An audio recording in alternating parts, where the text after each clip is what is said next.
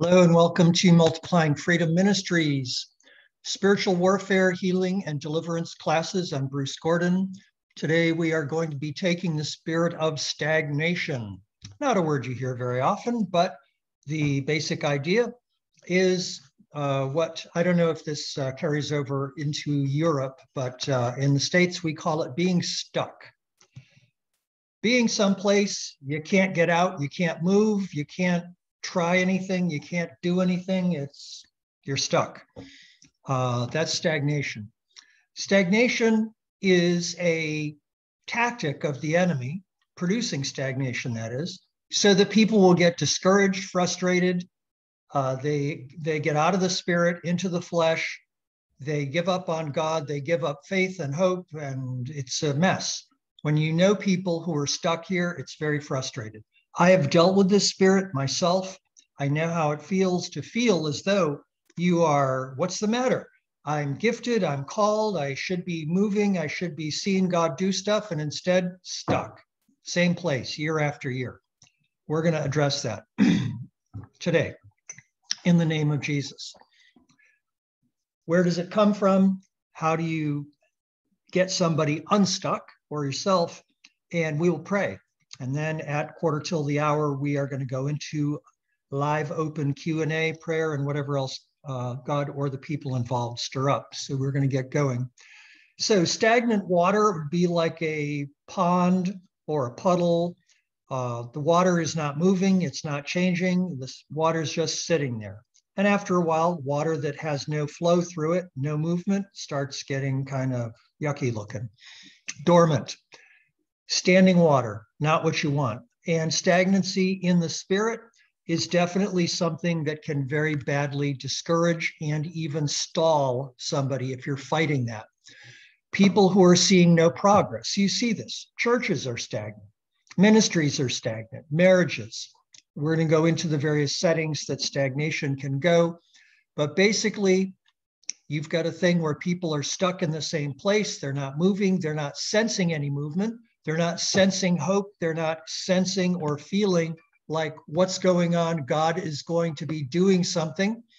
And so what you've got is a situation where there's no expectation that God is going to move. There's no expectation that God is going to be taking care of stuff, that God is going to be fulfilling his promises. These are all very, very hard, detrimental things to deal with. So people, it's very, very nasty spirit. So what do? You have to figure out in part where it comes from. And then once you know the root of it, you can go after it from there. People experience stagnation in various ways. Some people, it's financial. They're working hard, they're making money, but it disappears just as fast as it comes. This can be working alongside the spirit of poverty, which we dealt with recently. People can have marital or relational stagnation, where the relationship that they're in, whether it's church, family, marriage, coworkers, or anything, there's no movement, there's no change, there's no development. You're just stuck and you want stuff to move and change and develop, but it's not happening. So we're just saying, what's the matter here? Well, there's a biblical example of this in Numbers chapters 13 and 14. Joshua and Caleb and the other 10 of them had gone into the promised land. Check it out, see what's going on. Well-known story. Two of them, Joshua and Caleb, come back and say, no problem. There's big guys in there, but the place is awesome. It's like it was set up just for us. We need to go in and take care of business. 10 others say, the enemy's too big, too strong. We're like grasshoppers trying to fight against big, strong men. I'm warning you guys, don't do it. And the crowd listened to the 10 instead of the 2. God, in response, says, you're going to be stagnant. You're going to be walking around in circles for 40 years until all of you guys that advocated for not believing God are gone. I'll watch you die and drop one by one. Not fun. This is an example of a stagnation situation that comes because of sin of unbelief, the sin of fear. Didn't know fear was a sin? Think again. Fear is the absence of faith. When somebody's walking and they're dealing with the spirit of fear, they don't have faith, they don't have trust, they're not depending on God, they're not honoring God. It's in a place of sin, a sin of unbelief, doubt, and fear. Many people, many churchgoers, ministry people, they're actually walking in fear.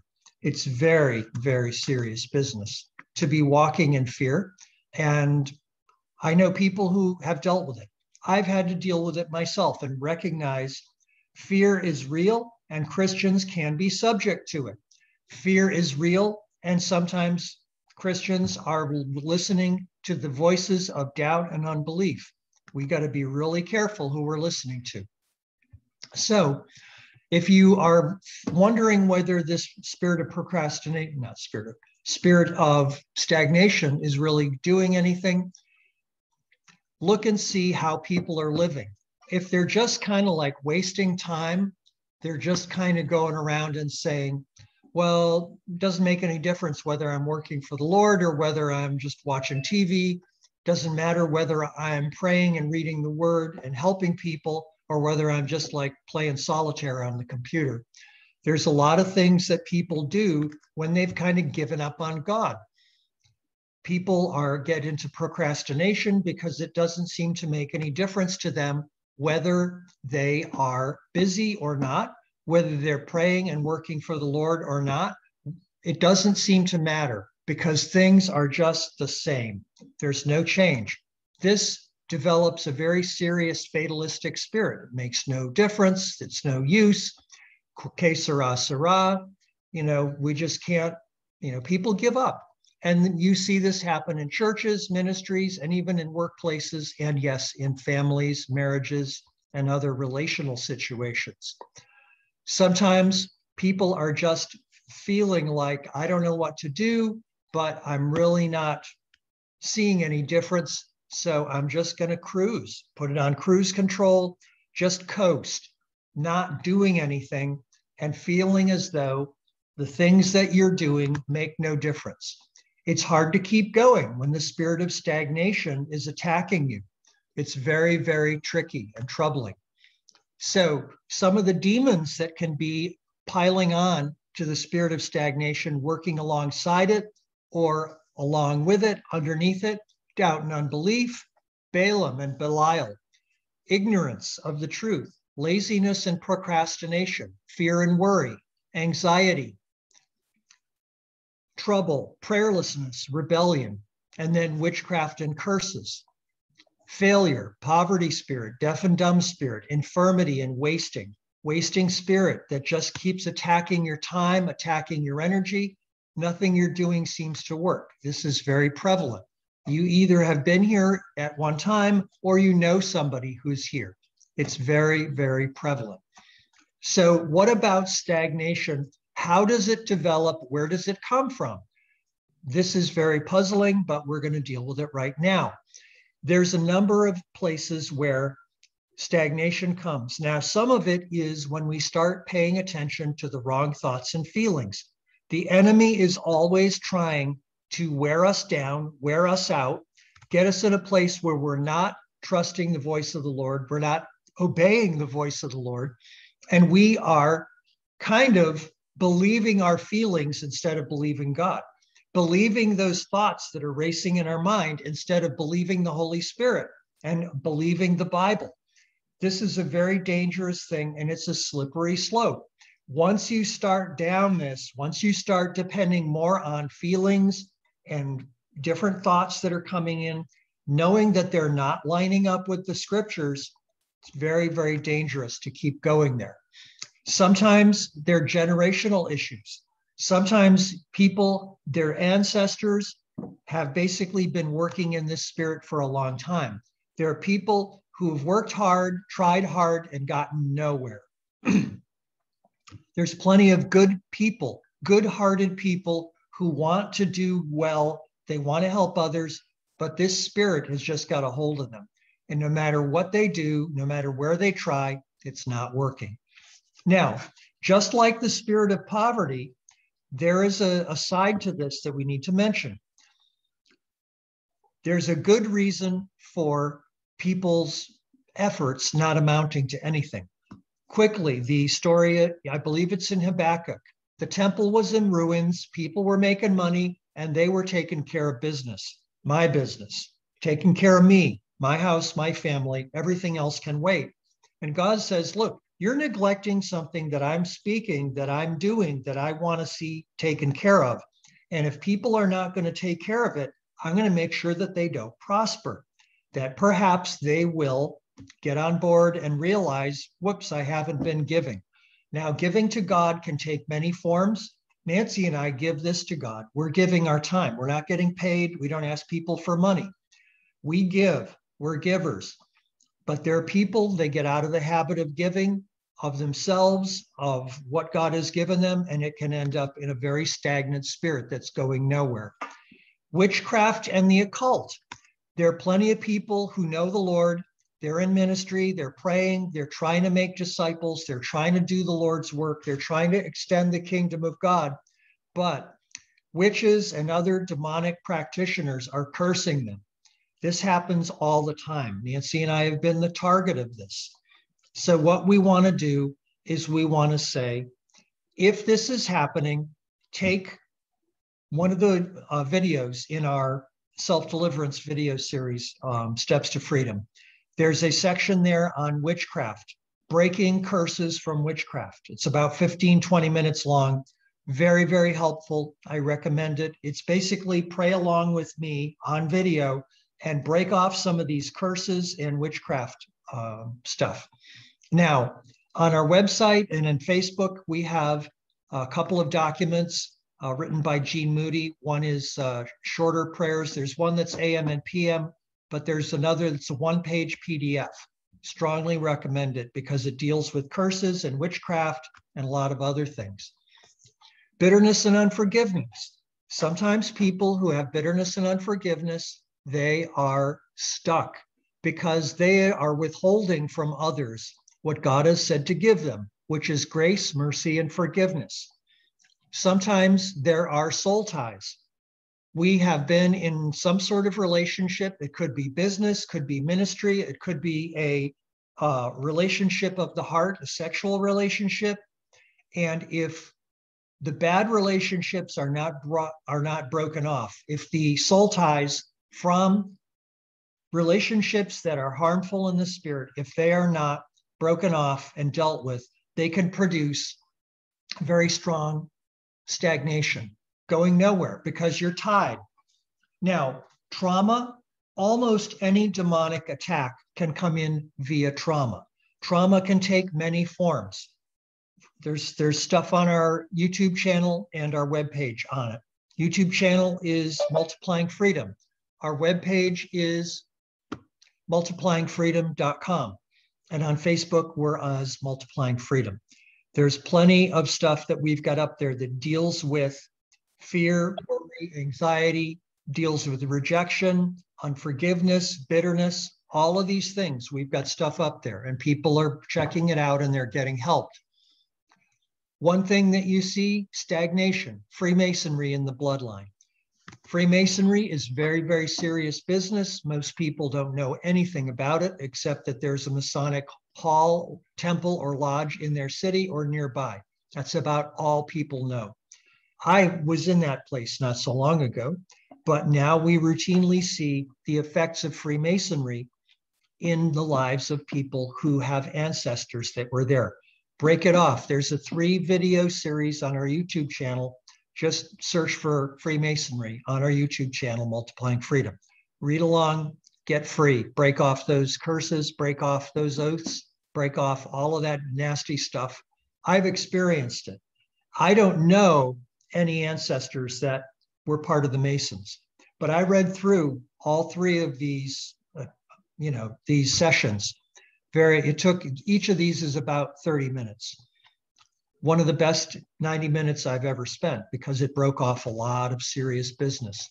Sometimes spirits cause things and sometimes things draw spirits. There's a saying in the States, which came first, the chicken or the egg? Well, we don't always know, but we know that there's a correlation. Many things correlate with developing a spirit of stagnation. people who live without a purpose, who never think about their purpose, their destiny, and their calling. And there are Christians who've never been taught that God has a destiny, a calling, a blessing for you to bring into the world. They've never heard. And so they get stuck in a spirit of stagnation. People who don't make any efforts towards self-development, people who have a pessimistic, negative, fatalistic attitude about life. Many people in church, you don't hear too much positive coming out of their mouth. It's negative, negative about themselves, negative about others. This is no way to get ahead. It's a good way to stay stuck. People who trust in the arm of the flesh, people who think they can do it on their own. Well, sometimes God will allow circumstances to produce stagnation, to produce lack of movement, lack of development, so that people will come to the conclusion, maybe I should pray. This includes Christians. You'd be surprised by the number of people who appear to be devout Christians who never really pray. They never get a hold of God to the point where they say, thank you, Lord, I know it's coming. If that's you, devote yourself to prayer. Devote yourself to the word. Be in the word, be in prayer, claim the promises, let it be a living experience, and you will not often have stagnation to deal with. Sometimes people have negative attitudes and they give up. They just can't do it. They don't want to keep going, and that can lead to an opening for the spirit of stagnation. Now, sometimes people just don't know what to do. All they know is they're stuck. They may not even know they're stuck. People who are stuck with a spirit of stagnation, they are not moving, they're not developing, they're not growing, their personality, their relationships are not developing, their ministry's not growing. They don't even know because they kind of accept this as the way it is. This is very common in marriages, sad to say, even Christian marriages, or marriages where the people say that they're Christians. They don't know that there's lots more, but they're stuck with a spirit of stagnation. So what do you do if this is the case? What do you do if you feel like you're stuck? You look around and you see other people advancing, other people growing, other people developing. Their ministries are growing. Their marriage is obviously deepening. Their work is growing, but yours isn't. If this is you, or you know of someone you know, what do? Well, what we always say in Multiplying Freedom is we go back to the root causes. Take a look and see, is there any place in your life where you are pretty sure God wants you to be changing? Starting something, stopping something, changing something. This may be related to why things are stuck. Oftentimes, if there is sin, and I define sin as any place in our life where we are resisting the Holy Spirit. This is straight out of Acts. Stephen said to the Pharisees, you guys always are resisting the Holy Spirit. Ooh, that made them mad. We're resisting the Holy Spirit, or we are doing things that we know the Lord is not pleased with, or we are failing to do things that the Lord has spoken to us, or which we reasonably know he wants us to be doing. If that's the case, repent, change it, fix it. It's very important. It's not difficult. If you feel that your stagnation is due to curses from witchcraft or occult practitioners, go after it in the spirit. There's stuff on our website and our YouTube channel that will help you. Breaking witchcraft and occult curses. We deal with this in our Steps to Freedom videos. If there's something out there, bitterness and unforgiveness, deal with it. Forgive, release, and bless people. Make sure you hold nothing against them. If there's soul ties with people, if you know that there's some tie or some influence from a person that's not godly, it's not helping you, it's not contributing to you progressing, break those soul ties, cut them off, and do whatever else the Holy Spirit speaks to you.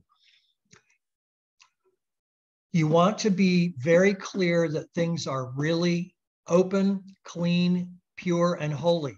If there's unbelief, if you feel like the problem is unbelief, faith comes by hearing.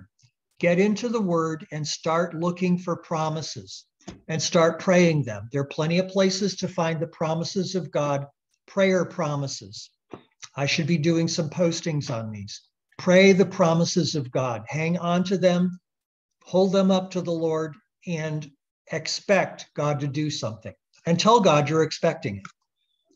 If you are dealing with some sort of relational stuff, if your relationships are not in good shape, do the work that you need to do in order to get your relationships into good shape.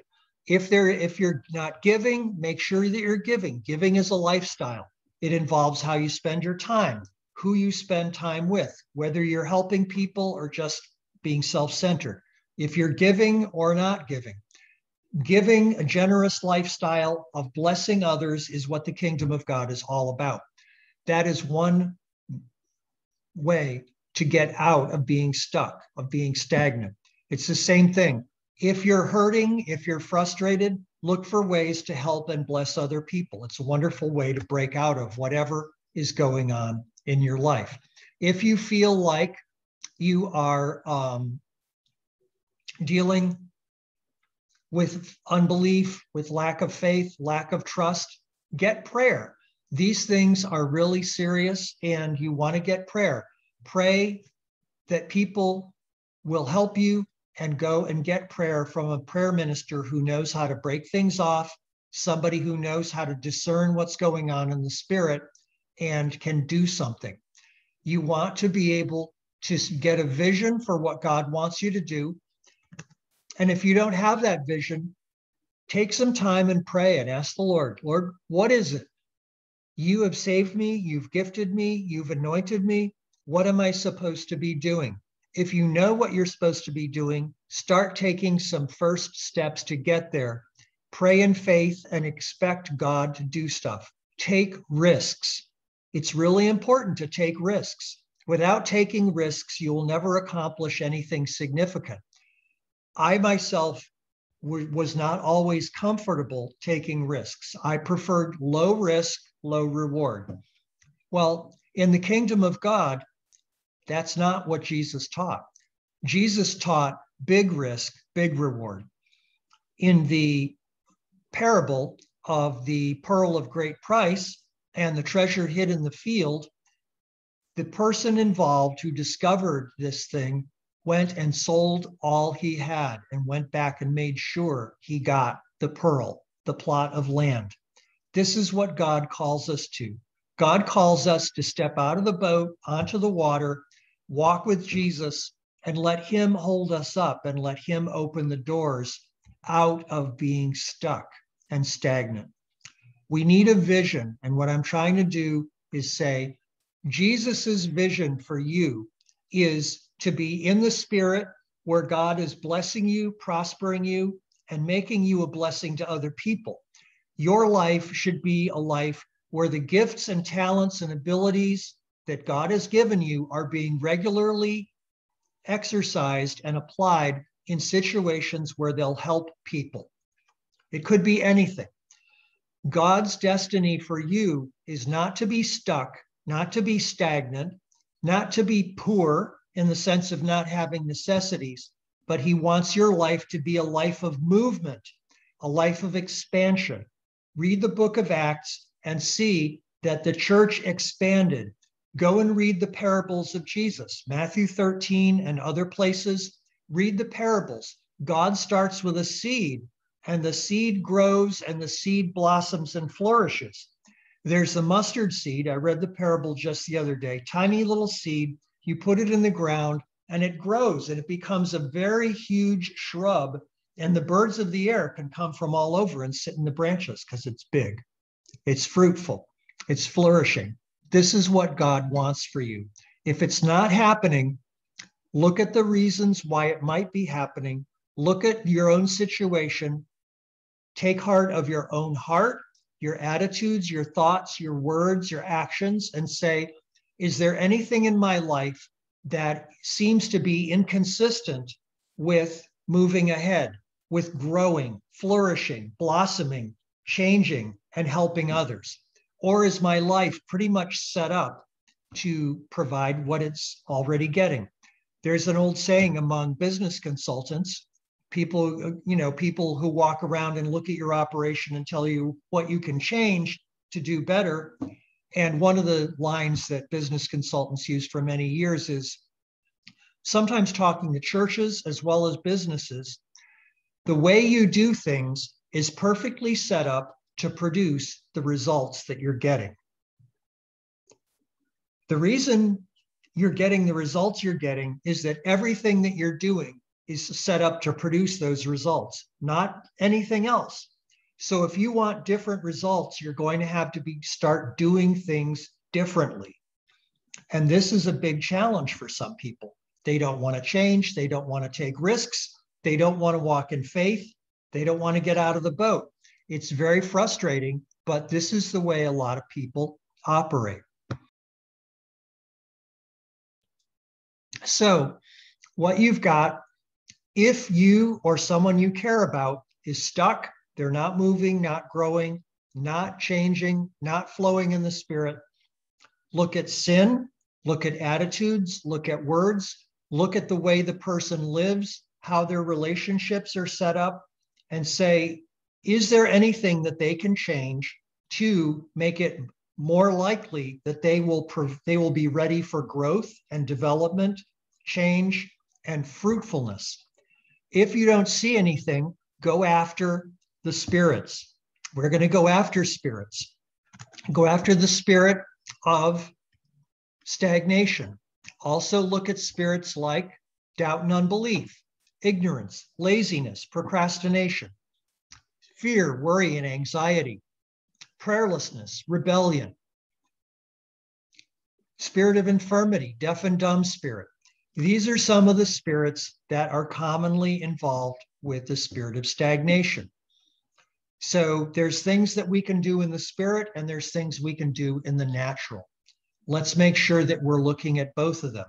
The wild card here is the Holy Spirit. Don't forget to ask the Holy Spirit what's going on. He wants to be speaking. He wants to be involved in your ministry. Sometimes we're walking in our own understanding. We're not asking the Holy Spirit what's going on that we're not seeing. People, this should not be. We should be involved in always listening to the Holy Spirit while we're ministering. So this is an overview of the spirit of stagnation. It's very stubborn. It's very subtle. You see people and they're kind of stuck. They're kind of stagnant. Nothing's growing, nothing's changing year to year. Not much is different. If that's happening, look for the causes and then start praying. You might be praying for a lot of things. We're going to pray in a minute or two, and we will get deep into this. So these are some of the factors. We've covered what tends to go with it, what correlates with the spirit of stagnation, how do you deal with it? And so we are going to get into prayer for this, because this is what we do. We pray. And in this class, we have teaching around 30 minutes, and then we pray 10 to 15 minutes. So we're going to pray right now. Just relax in an attitude of prayer and receive. Just say, Lord, I thank you. Yes, I receive that. Yes, Bruce is praying. I want that. I want what Bruce is asking. I want it too. And get in on the prayer, and you will watch things happen. Father, we thank you for your Holy Spirit. We thank you for all the ways you're blessing us. We thank you, Jesus. We cover ourselves in the blood of Jesus. We ask you to fill us with your Holy Spirit right now. And we say, let God arise and his enemies be scattered. We ask you, Lord, to send your angelic protection round about us. We ask you to come and visit with us today. And we ask you, Lord, please come and set the captives free in the name of Jesus. We want to see freedom here. We want to see liberty. We want to see blessing. So in the name of Jesus, we're asking, Father, pour out your Spirit and soak us in your Holy Spirit. Yes, as it is written, Lord, my cup overflows. Psalm 23, where it says, my cup overflows. Another translation of that would be, I'm saturated, I'm soaked. So soak us in blessing, enabling, healing. We ask you to heal every trauma, every infirmity, every wound, every hurt, every pain. We ask you, Lord, to watch over us and clean us out. Heal everything, all of the feelings, all of the thoughts, all of the places in our life where we hurt, where we've been troubled. Father, we ask you for healing, going right back to the time of our conception, back into the womb. Many of us have experienced troubles and trauma and fear even while we were in utero. And so we ask you, Lord, for healing for all of that in the name of Jesus. We ask you, Father, to fill us with your Spirit in the name of Jesus. We want to be blessed. We want to be a blessing. So, Father, we ask you to help us to let go of any places in our lives where we are hanging on to fear, worry, and anxiety, or doubt and unbelief have any place in us. Father, we repent. We repent, Lord. Forgive us for fear, worry, and anxiety. Forgive us for doubt and unbelief, for envy and jealousy, for all of the other things that we are prone to. We ask you to forgive us, help us to repent thoroughly. Father, we place our faith and trust in you. We ask you to call us to walk on the water with Jesus. Peter said, if it's you, ask me to come. And Jesus says, yeah, come on. And Peter walked. Help us to be like Peter that walked on the water. We clear out of the way in the name of Jesus. We ask you, Father, to send your fire and your angelic warriors to come out and clear the way. Prepare the way for the way of the Lord. Every mountain and valley will be changed. The valleys will be filled in. The mountains will be leveled. The roads will be made straight. Make straight the way of the Lord so that we can get moving into our destiny, our calling, and the future, Lord, which you have planned out for us. We are going to trust you, Lord. We're going to believe in you. We're going to trust your promises. We ask you, Father, to set us into your word so that we are in the word. We are reading it. We are claiming it. We're believing it. We are speaking it from our mouth. In the name of Jesus, we ask this. I would encourage you to take a look, if you haven't already, on our webpage or on Facebook or on YouTube. There's a document I wrote, one-page scripture confessions. It's called Who's in Charge? Who's in Charge? And it's very important. It's very helpful. And you can get it as a download. You can also listen to it on our YouTube channel. It's one page called Who's in Charge? It's nothing but scripture strung together with a few connecting phrases. It's speaking the word out loud. What I bind on earth is bound in heaven. I speak to the mountains and they move. God is the giver of all good gifts, and he gives me what I need today. I speak to the things which are not as though they were, because God is my Father and I do the things my Father does. Get on it. Get on it in the name of Jesus. So, Lord, we thank you. We are praying in the name of Jesus. We say crooked things go straight in the name of Jesus. Hindrances out of the way in the name of Jesus. Jesus said, whoever says to this mountain, be thou removed and be thou cast into the sea, and does not doubt in his heart, but believes that what he says will come to pass, he will have what he says. So right now we speak to mountains of all kinds, mountains of infirmity and sickness, mountains of financial lack, mountains of demonic attack, mountains of relational trouble. We say to these mountains, be removed, get out of our way in the name of Jesus. We speak to those mountains. We pound those mountains into sand and dust, and we blow them away in the name of Jesus. We say no more mountains to be in our way. Father, we repent for any time that we have doubted your word, doubted your Holy Spirit, doubted your will. We say in the name of Jesus, please pour out your fullness of your Holy Spirit, pour out the fullness of your Spirit so that we have everything that we need. And we break off every spirit in the name of Jesus. We break off spirits that work alongside stagnation. We speak to the spirit of stagnation. We bind you. We cancel all your works, orders, effects, and assignments. We cast you out in the name of Jesus. Spirits of doubt and unbelief, Balaam and Belial, ignorance, laziness, and procrastination, spirit of Python, fear and worry. We bind you, we cast you out in the name of Jesus. Anxiety and stagnation, hindrance and trouble, prayerlessness, rebellion, curses and witchcraft, We bind you, we break your curses, we break your witchcraft, we break your works, we cancel your assignments and your orders. We cast you out in the name of Jesus. Spirits of failure, poverty, deaf and dumb spirit, infirmity, wasting spirit. We bind you, we cast you out, and all spirits working with you. Spirits of Egypt, Pharaoh, spirits of Edom and Midian, spirits of Balaam and Assyria and Philistia. All of you spirits, we bind you, we silence you, we evict you, we order you to leave us alone in the name of Jesus. And we say no more in the name of Jesus. Spirit of shame, spirit of fear, spirit of unbelief, go in the name of Jesus. We ask you, Lord, to release your Holy Spirit and fill us. Fill us with love, joy, and peace, patience, kindness, goodness, faithfulness, gentleness, self-control. Fill us with the gifts of your Holy Spirit overflowing so that we are flowing in the life that God has called us to live. We say curses be broken, all curses spoken, danced out, incantations, rituals, candles, incense, anything that has been said or done or prayed or spoken over us or with reference to us to our detriment or our harm, we break them in the name of Jesus. We break them in the name of Jesus, and we say no more in the name of Jesus. We say, no, you are forbidden to trouble us in the name of Jesus. We bring the blood of Jesus against you in the name of Jesus. We say no more curses, no more missed opportunities, no more poverty in the name of Jesus. Father, we ask you to remove all barriers in mindset. Thank you, Lord. We ask you to break all programming, all mind control, all sorts of troubling or interference with spirit, soul, and body, with our thoughts, with our memories, with our feelings and our emotions and our prayers.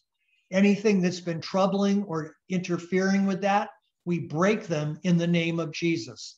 We send the fire of God against them in the name of Jesus. And we say no more in the name of Jesus. Stagnation, be gone in the name of Jesus. We rip you up by the roots. We bind you, we curse you, we disable you, and we cast you out in the name of Jesus. We say to every work of darkness, be gone in the name of Jesus. We say no, no, no, no, in the name of Jesus. And now I'm going to read from the prophet Joel, chapter 2. Read this over us in the name of Jesus. Joel chapter 2, verses 23 and following.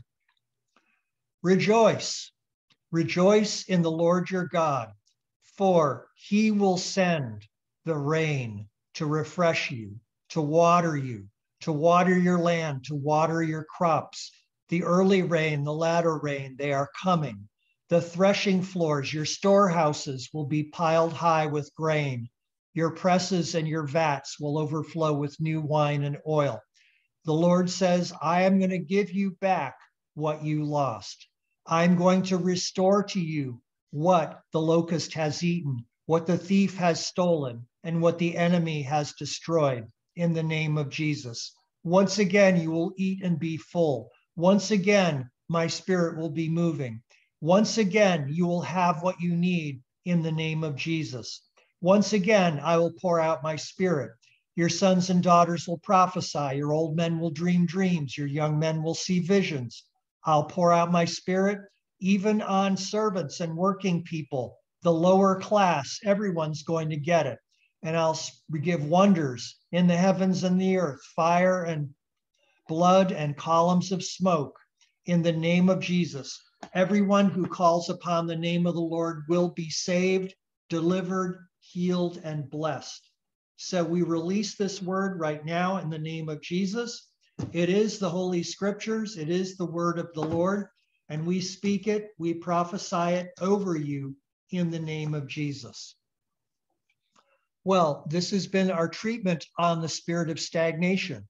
It works very closely with the spirits of infirmity, poverty, doubt and unbelief, laziness, all these spirits that affect people. We have gone into what to do, how to pray, and you can take this video and put on the prayer section. Prayer section's about 10 minutes, and pray along with me. Let the Holy Spirit minister to you. This is going to conclude our recording part. We're moving on to live open Q&A and discussion and prayer. We are here on Mondays and Wednesdays. You can go to our YouTube channel. You can go to, which is Multiplying Freedom. Facebook, we are on at Multiplying Freedom. Our Facebook group is called Deliverance, Help, and Discussion. Check it out. All of this is free. All of our resources and media are free for you. Our website is multiplyingfreedom.com, and our email for questions, comments, inquiries, and help, multiplyingfreedom@gmail.com. This is Bruce Gordon for Multiplying Freedom Ministries. We bless you in the name of the Lord. We hope that our ministry is helping you. If you've obtained some help and relief and freedom, please drop us a note. We'd love to hear from you. And until then, God bless you.